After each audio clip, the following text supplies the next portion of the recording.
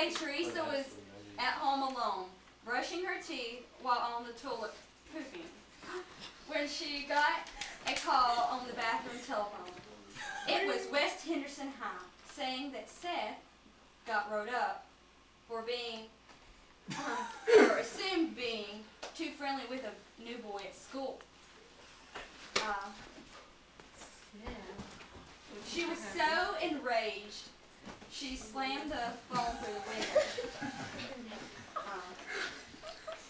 She left the bathroom without flushing, toilet paper hanging from her jeans. She got so emotional over Seth that she didn't know what to do. Since it's Teresa, she decided to eat some fruit.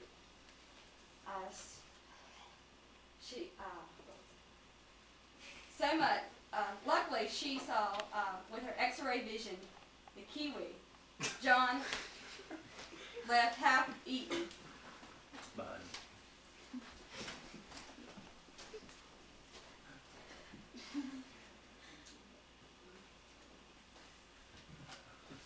She couldn't believe John had betrayed her sacred fruit.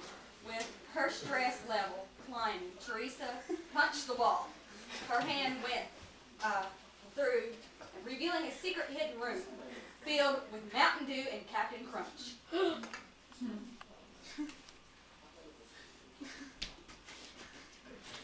Teresa knew her baby Christian was addicted to the worldly materials. She no longer knew how to deal with her life. Thinking quickly, she grabbed the toilet paper from the back of her jeans and attempted to hang herself from the ceiling fan. Jumping off the hearth, the TP wouldn't hold. Teresa and she landed against the hearth.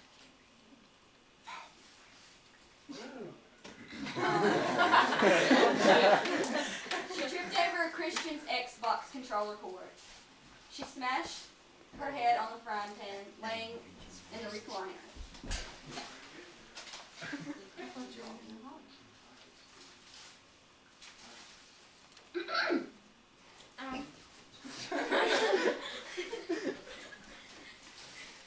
John had left it there with a half-eaten donut because he was so tired from doing that strenuous homework that he was delirious and thought the pan was a plate and thought the donut was a taco left over from the youth.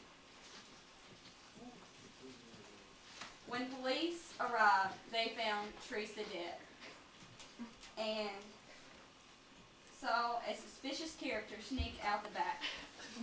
Closely resembled Jacob Barrier.